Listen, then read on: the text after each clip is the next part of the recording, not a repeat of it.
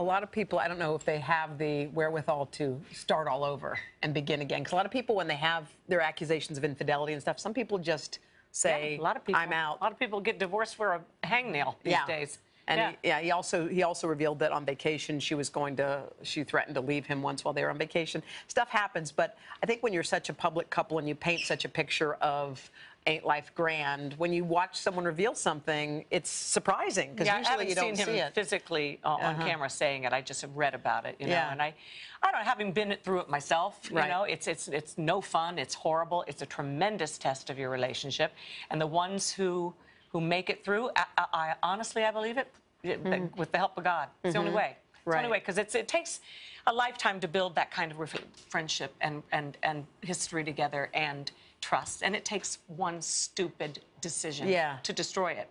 And so, sometimes you've run out of time to build it up again, you know. I was grateful that we could.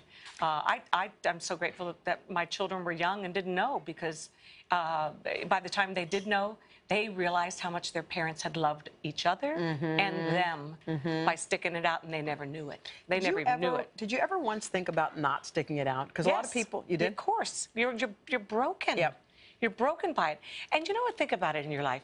The people who you love the most are the ones who are capable of hurting you the most.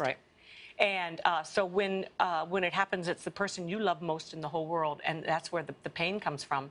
You're nothing, you know. You better be clinging to God really tight already, because you're going to be practically breaking your hand holding on.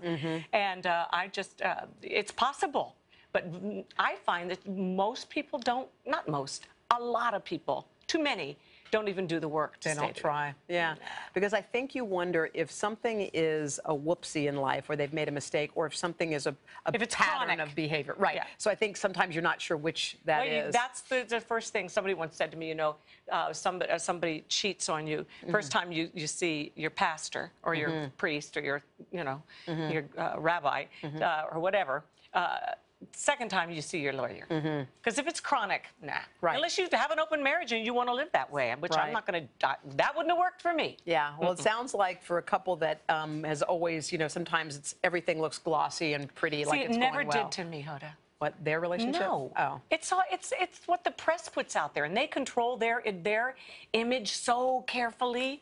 Nothing is perfect in this world. No, I know it isn't, but I think to actually watch someone step out and say, it was broken, I didn't think we could do it, we rebuilt it, we tore it down, we started all over.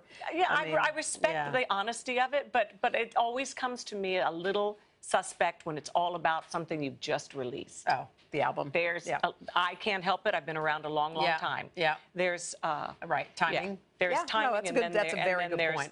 You know, business smarts. And I don't know. Their truth is their own truth, and I God bless them. I wish them all the happiness in the world.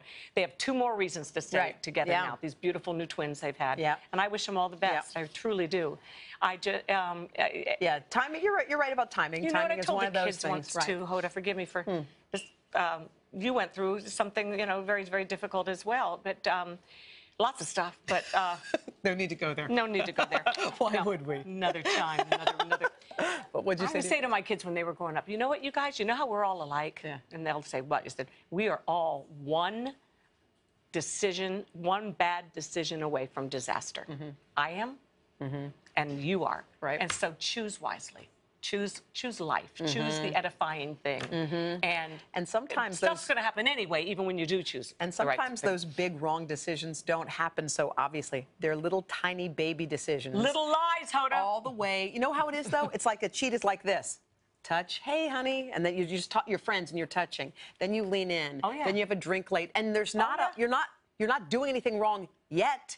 But you know you're on the way. You're on the way to doing something. I tell you my favorite thing. What? The trouble with trouble is you don't know you're in trouble till you're in trouble. Yeah, that's a good one. Hello, Today fans. Thanks for checking out our YouTube channel. Subscribe by clicking that button down there and click on any of the videos over here to watch the latest interviews, show highlights, and digital exclusives.